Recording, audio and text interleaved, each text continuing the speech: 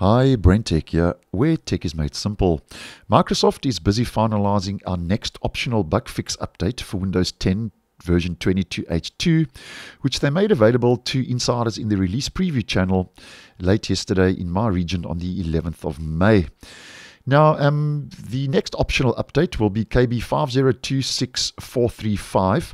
And because it is in its final stages of testing, it will be rolling out soon. And that will roll out in the fourth week of this month.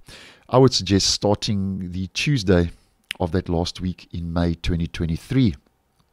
Now, the update is an optional update, but if you do decide to install the update when it does roll out to the general public, the OS build for Windows 10 22H2 will be bumped up to build 19045.3030.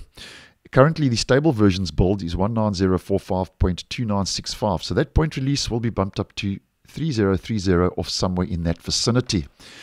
Now, the update is a bug fix update, but it does include two new features and minor improvements according to the release notes, which could be rolling out when the update is released. And just to mention these, the first is regarding the fact that the update brings back an improved search box experience, according to Microsoft, on the Windows 10 taskbar. So they say that if you have a top, regular, bottom, or small icons taskbar, you'll see the search box appear on the taskbar, which is currently not the case in those different orientations and layouts. It's not the case for some users. So if you want to restore your previous search experience, you can also do that easily, says Microsoft. And to do that, use the taskbar context menu or respond to a dialog that appears when you use search. So as many of you may know, you can just head to your context menu on the taskbar and change that search box back to the experience or the layout that you prefer.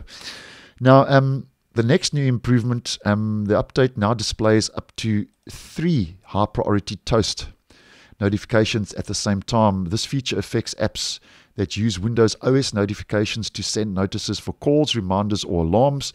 Up to 4 toast notifications might appear at the same time, which means that there can be 3 high priority notifications and 1 normal priority notification in the notification center, and that's the second new feature. Now, this is a bug fix update and does include a couple of important updates for Windows 10. And just to go through some that I've highlighted if you would be interested.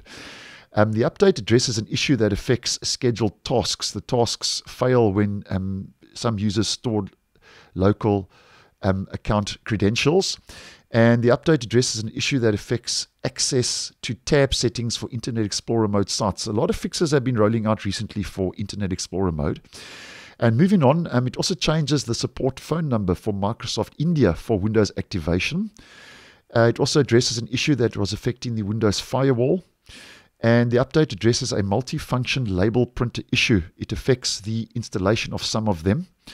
And there are 2 touch keyboard fixes rolling out if you are using the touch keyboard. And then they've also fixed a blue screen, a stop error for Windows 10, which was related to the NTFS file system. So when they do fix blue screen of death errors, those are always important fixes. So that's more or less what we can expect to see in our next optional bug fix update, KB5026435, rolling out shortly for Windows 10 version 22H2. So thanks for watching, and I will see you in the next one.